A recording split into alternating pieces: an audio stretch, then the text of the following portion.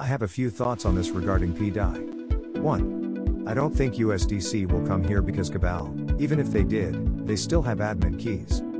2. USDT might actually come over here, but who wants USDT as the primary stable anyways? Also, admin keys. 3. DAI coming over is interesting. No admin keys is legit. We know the SAC wallet is the biggest holder. However, we also know that maker votes have already been cast to make the P stables more favorable. If that is the case, why isn't regular DAI here already? Why was the maker vote cast to change the P stables rather than make eDAI native? This is very interesting. Richard Hart is clearly setting up the stage for the chain to have a big stable coin.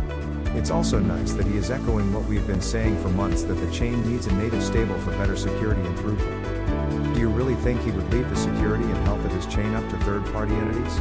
Time will tell how this plays out, but this only adds fuel to my pDAI fire.